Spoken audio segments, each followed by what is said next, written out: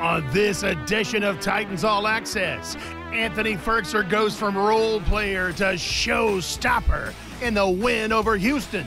Amie Wells gets number 86's reaction after his career day. Ryan Tannehill and Derrick Henry made NFL history at Nissan Stadium. And Dave McGinnis goes beneath the surface to show us how they did it. And John Robinson gives us a scouting report for Sunday's showdown between the unbeatens. It's the last weekend in October, so the weather's cooling down. But Tennessee is heating up. Titans All Access starts now.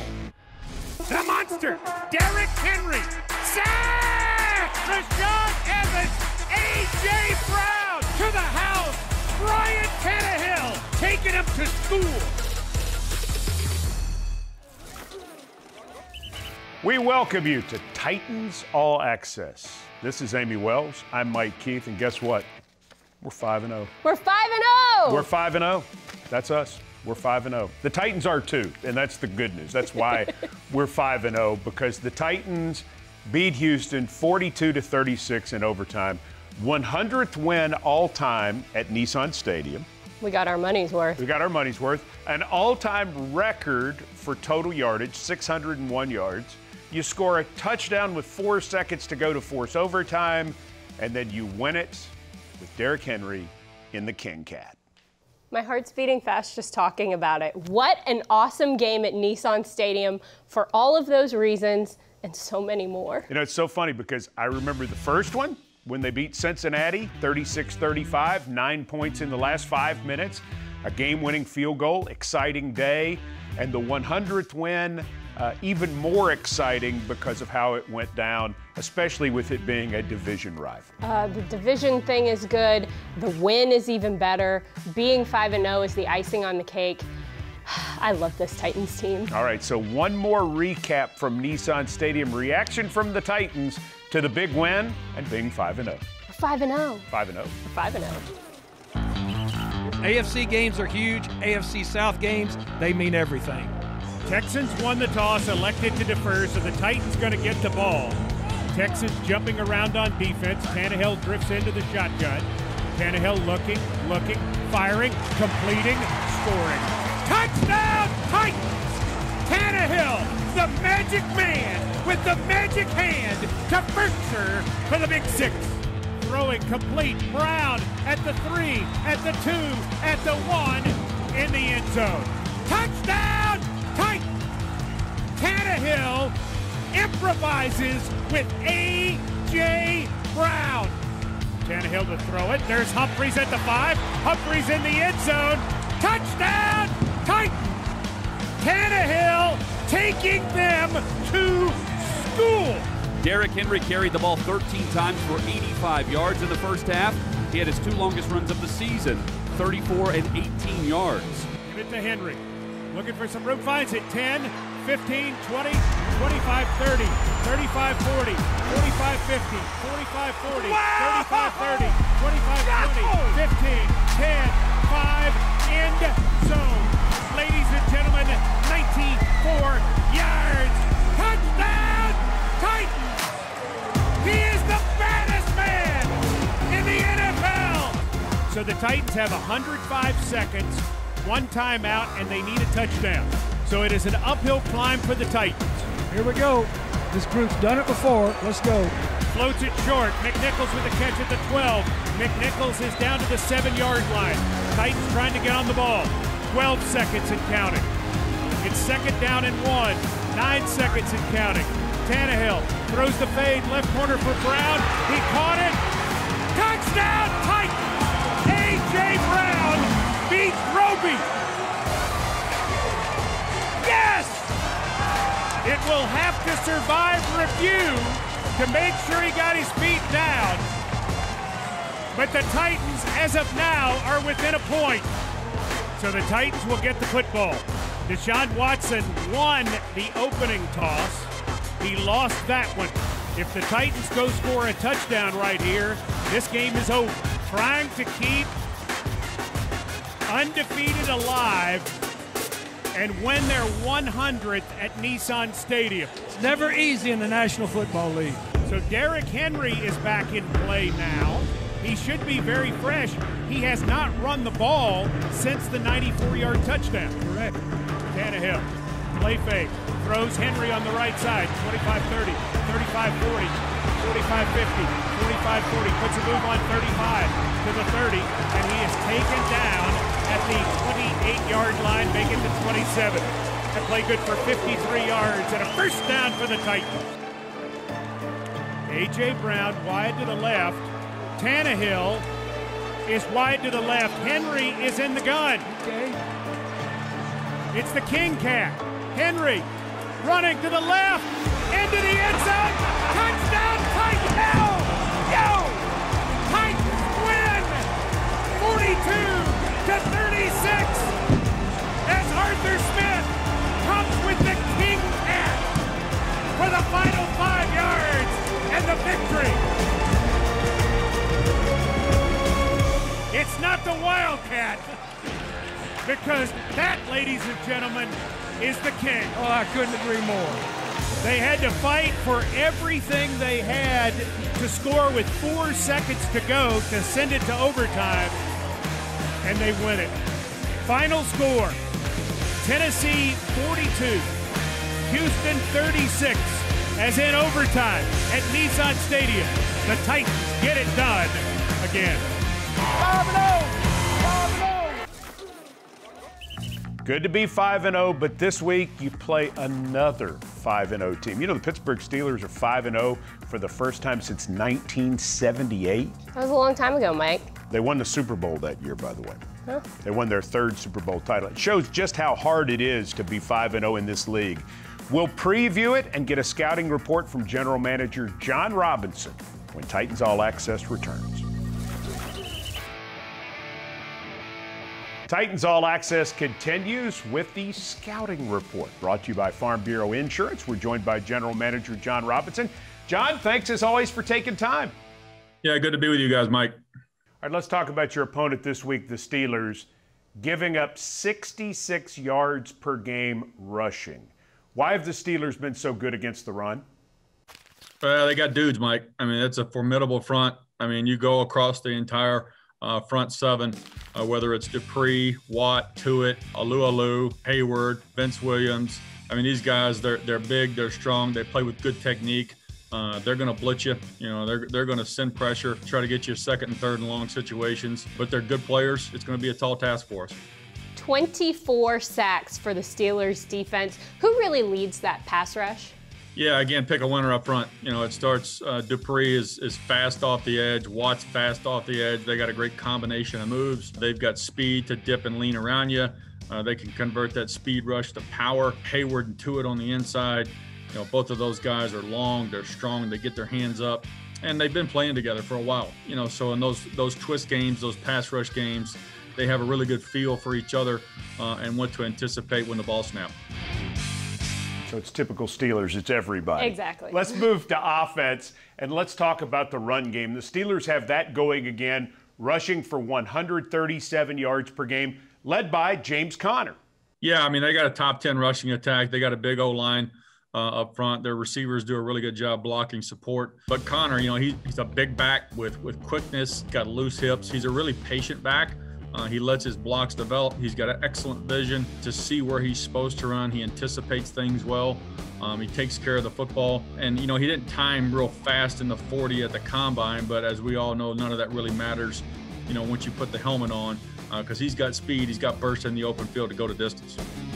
How have the Steelers improved their receiving core as a whole since the last time the Titans faced Pittsburgh? Yeah, I mean, I think, well, Big Ben being back, that certainly helps. Coach Tomlin and Kevin, they've done a great job historically with that position group over the years, and it's no different now. You know, they've got Juju is back. He plays inside, he plays outside. He's an excellent runner. He's a great run after the catch player. They've got a speedy, run after the catch player in Deontay Johnson. Washington out of Oklahoma State, he's been in the league, been up there for a couple years. He's an excellent vertical threat. And then the rookie Claypool is off to a fast start. We liked him coming out of the draft as well. A big, fast, strong hands, good with the ball in his hands. And they added Ebron, pass-catching tight end, who we're familiar with when his time at Indy in free agency. You know, you got all of those weapons coupled with a future Hall of Fame quarterback. It's a challenge. This is the game of the week in the National Football League this weekend, exactly where the Tennessee Titans want to be.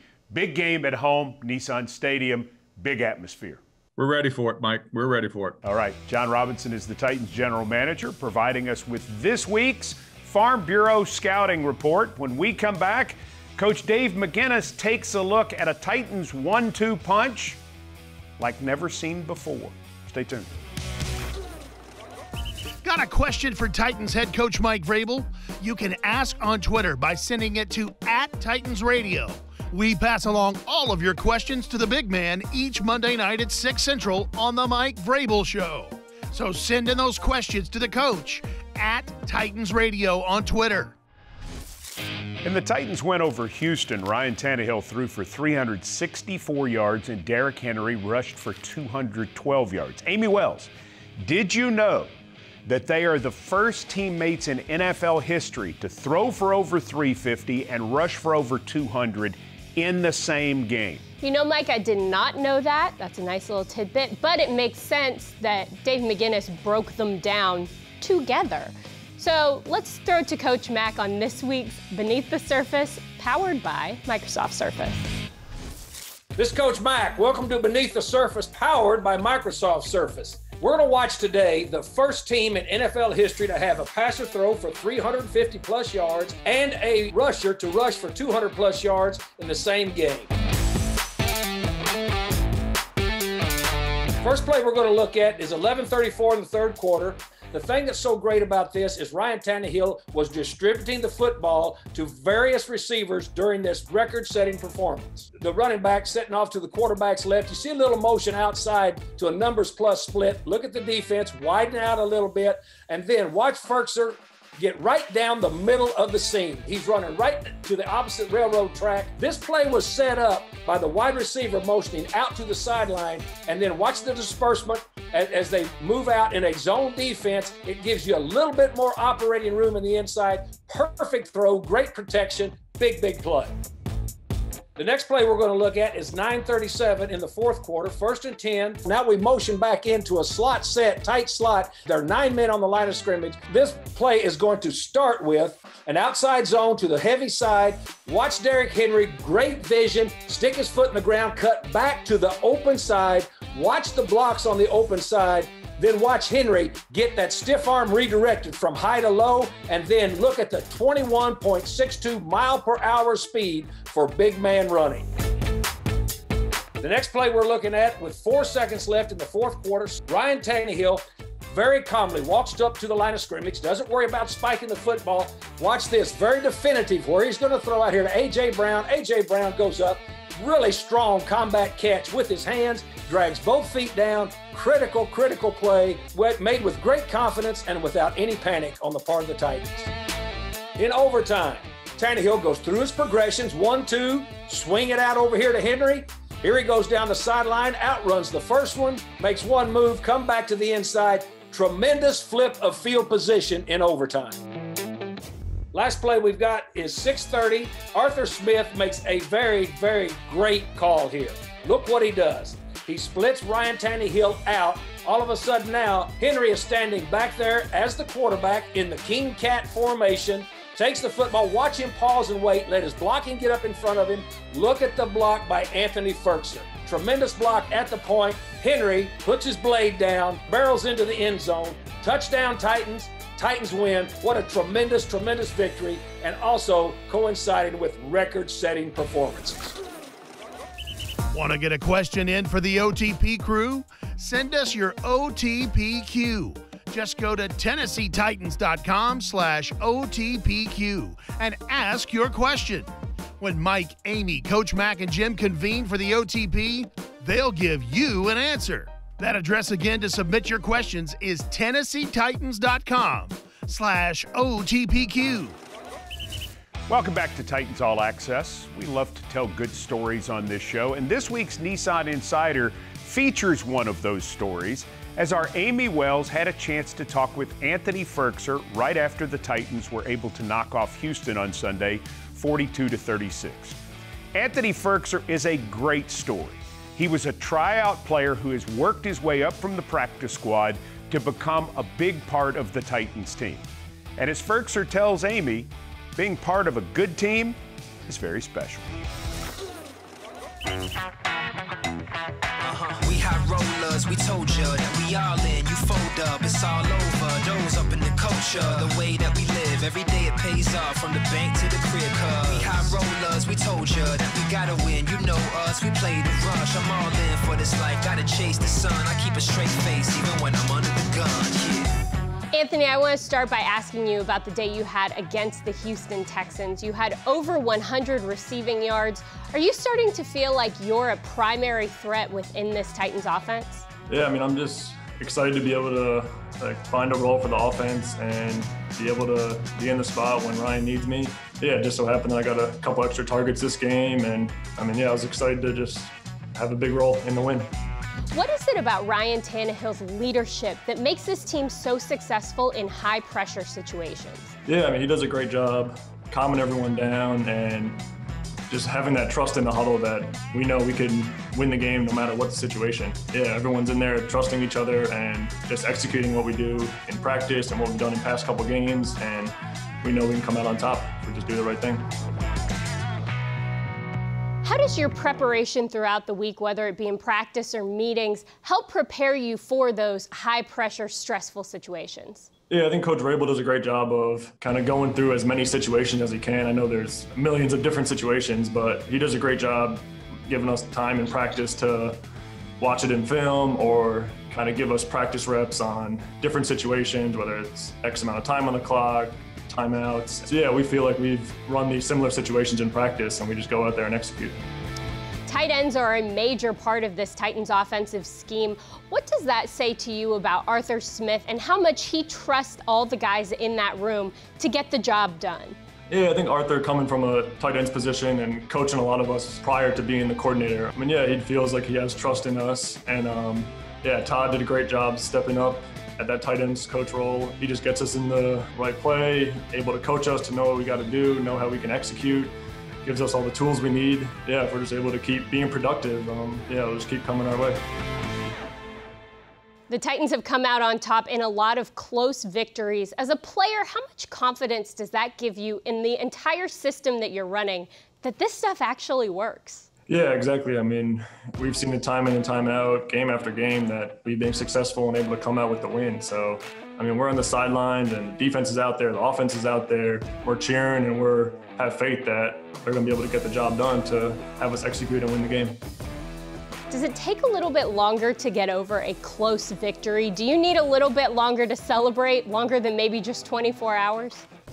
No, I think we have a great mentality in the locker room where we just looking at one game at a time, and after Sunday we win that game. I mean, we're looking at next week and just kind of focused on that. We know not to look in the past and not to get too high, not to get too low. How good does it feel to be 5-0 right now? Yeah, it feels good. I think we put ourselves in a good situation, but there's still a lot more games left in the season and we got to keep improving each week. What sets this 2020 team apart from some of the other Titans teams that you've been a part of? I think there's more confidence and trust. I mean, we've been running the same offense and similar defensive schemes, and just being able to trust each other and communicate and just have that type of camaraderie on the team is, yeah, just gives us all the confidence in the world.